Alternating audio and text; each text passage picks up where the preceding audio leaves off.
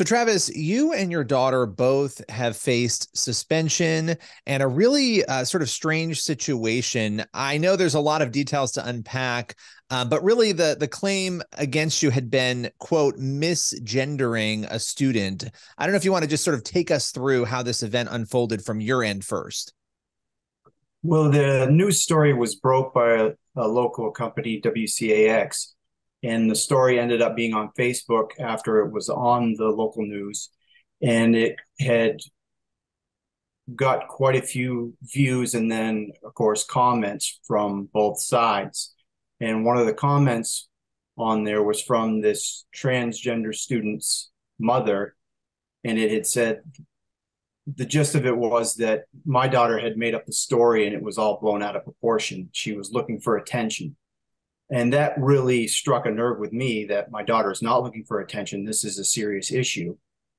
So I replied to her that while my daughter got violated, your son got a free show. And because I called them her son, that's why I was called in they did an investigation, and then they asked me to do a public apology for misgendering the child, which I refused to do because I didn't misgender him. And so they suspended me effective immediately when I would not issue the apology. And you're a coach. You're a coach at the district, correct? Correct. I was coaching middle school girls soccer at the time. Okay, so you post this comment on Facebook. So this is not something happening on school grounds. You weren't speaking directly to the student. You were responding to the parent of this student when this happened, correct? That is correct. Now, the situation you're talking about, this involves Blake, your daughter, and what unfolded in the locker room. So let's sort of go over to that part of it, because this is so many layers, this story, and I think it's an important story to talk about. So Blake, can you tell us a little bit about what happened that sort of led to this? Yeah, so I was in the locker room with a bunch of other teammates getting ready for our game, and the trans student walked in. We asked them to leave, they didn't. And when we went to talk to the principals, they said there's nothing they can do and that the trans student is allowed to be in there, no matter if it was a biological male.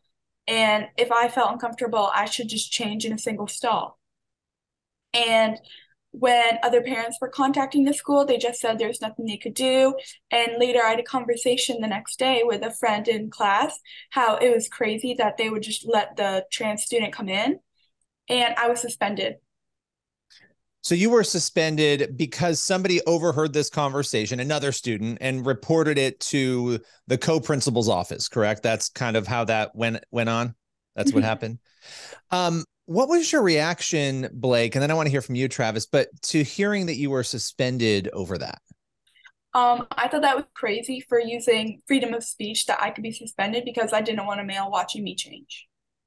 Well, and that's the issue at the center of this, right? Is that there are people who are uncomfortable, and you said it wasn't just yourself. There were other parents that were also uncomfortable with this going on, right? Yeah. Mm-hmm. So Travis, for you as a father, now you're in a unique position because you're a coach, right, in the district, and you're then watching your daughter not only be upset about a situation, an alleged situation there in the locker room, but also then being suspended for speaking out on it to another student. What was your reaction to that? Quite honestly, I was really not all that shocked. I attended Blake's interview during the investigation, and just from being there at the interview, it seemed pretty clear what was about to happen. So I wasn't completely shocked, very disappointed, but not shocked. So, okay, I want to go over to you for a minute, Phil, on this, because from what I understand, and maybe you can explain this to me because I don't quite know what a restorative justice circle is. And so forgive me there, but apparently what happened here was Blake was, not only suspended, but she was told that she needed to participate in this restorative justice circle, allegedly also told she needed to apologize. When you look at this legally speaking, what is your take on what allegedly unfolded here? Yeah, so our take was this was compelled speech, a suppression of speech in violation of the First Amendment. Students don't check their First Amendment rights at the schoolhouse door, and Blake had every right to express her opinion about whether a male should be in the girls' locker room and to call a male a male. So that conversation she had was protected, and the fact that she was punished for expressing her view was a violation of the First Amendment. And then to make matters worse, the school wanted Blake to participate, as you said, in this restorative circle, basically re-education of Blake, and get her to apologize. And if they deem her to have done a good enough job, they would lift the remaining suspension. I don't, and maybe there are, and I just don't know. I can't think of, and I've covered a lot of cases over the years. And maybe this has happened, I don't know, but if somebody were to say something negative about Christianity, let's say, or I don't think Christianity is true, right? Which, you have the free speech right to say, would there ever be a scenario in which that student or faculty member would have to go into a restorative justice circle to be told how to think differently about that perspective? I know it seems like a silly question, Phil. I'm just trying to understand, and all the different ideas that exist, this seems like a very uncommon thing to have this sort of purported policy on. Yeah, that's exactly right. I mean, certainly no one would be punished by the school for having a view of the kind you just mentioned. So this clearly was picking on Blake because she expressed a certain view that the school didn't like. And particularly, she disagreed with their policy on the locker room. So Blake, you were essentially accused of bullying, from what I understand. When you heard that word, or if you heard that word, how it was presented to you, what did that feel like in light of what you felt you had said and done to be sort of called a bully? Yeah, they said I was being charged with bullying, harassment, and hazement. And I never even said anything to the trans student besides, like, can you leave the locker room? Like, I never said anything after that to the student. So it was just, like, crazy that I could be considered a bully for that. Yeah, well, it's, this is it's a very complicated case. What's interesting, Travis, is that, actually, let me ask you this before I make a comment there. So did the suspension happen before the Facebook interaction? Had that already happened? No, the suspension was due to the Facebook interaction. So it was at the end of the season. Unfortunately, there was one game left. So there was one game that I did not get to coach. Okay, I'm sorry. I meant Blake's suspension. Did Blake's suspension happen before that interaction? I apologize. No, her suspension was not actually served, and maybe Phil could speak to that. Yeah, so Sure. they were informed, the family was informed that Blake was being investigated for harassment and bullying before the Facebook interaction, but they didn't reach any conclusions until after Travis's Facebook interaction and Travis's suspension. So Travis was suspended first, then we got notice that Blake was being suspended as well. So Phil, let's talk about Travis's suspension, because you have a situation where somebody is engaging in a comment online, not on school property, and even if it was, I mean, but they're engaging in a conversation. What is your take legally on what happened there? Yeah, so legally, Travis was a private citizen expressing his opinion on a matter of public concern. The Supreme Court has made it clear that he has every right to do that. There would be a balancing that would be required as to whether the school's interest in suppressing his speech outweighed his interest in expressing his opinion. In this context, there'd be no reason for the school to have a greater interest, and therefore they had no justification for punishing Travis simply because they didn't like what he had to say. Yeah, and I don't want to oversimplify this. I guess the part of this that is confusing, and maybe one of you can help clarify some of this too. When you have a group of people and some of them are uncomfortable, and you have one person, at the center of that, why is it that the solution to the group of people feeling uncomfortable in their locker room is to go into their own, individual stall or to go somewhere else? Why is that the solution to it? I guess, Phil, it's confusing to me, instead of asking the one person to sort of maybe change in a stall.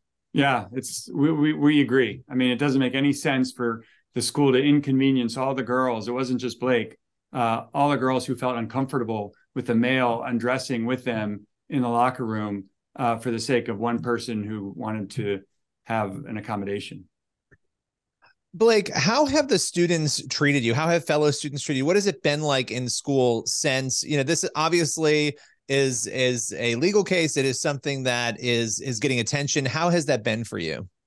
Yeah, most people actually support me, and a lot of the teammates tell me that they're happy I'm doing interviews and stuff because they don't want to speak out because they don't want to get hate or backlash, or some of their friends believe differently, so they don't want to lose friendships. But a lot of people, I would say, are really happy that I'm doing it. And Travis, for you, I mean, when something like this happens, people have a choice, and their choice can be they're going to be quiet about it. They're not going to talk about it, right? They're going to sort of ride off into the sunset and make it go away, or they're going to make a decision to stand up and say something about it. You've chosen the latter. What made you choose that? Because we've chosen to ride off into the sunset on too many issues with the school before. So we're tired of it, and we're finally taking a stand. And what are you hoping, Travis, to see at the end of this? What do you want the end results of this to be? The end result, that I would like to have my coaching position back. That's a very good question. There's many things that I would like, but I don't think they're going to happen. It would be nice if the superintendent resigned. It would be great if Vermont law would change. I don't think that's going to happen. So if we can't make that happen, then we need to have private stalls in the locker room, which the school claims that they're trying to do now. That's what I would like to see. I mean, I'm not going to get back the friendships that we've lost through this, or family member. I'm not going to make family members happy that have been upset with us over this. That stuff I can't get back. But you felt compelled to stand up. You felt compelled to stand by what you thought was true. Yes, we did feel that we need to. And with the friendships that we've lost, a lot of people that I've met over my life have reached out to me recently and appreciate what we're doing. We've received letters from people saying that they appreciate what we're doing, Facebook messages. I mean, we've also gotten a few that are certainly not happy with what we're doing, but the majority has been positive support and to keep going forward. So that's, with Phil's help, that's why we continue to move forward.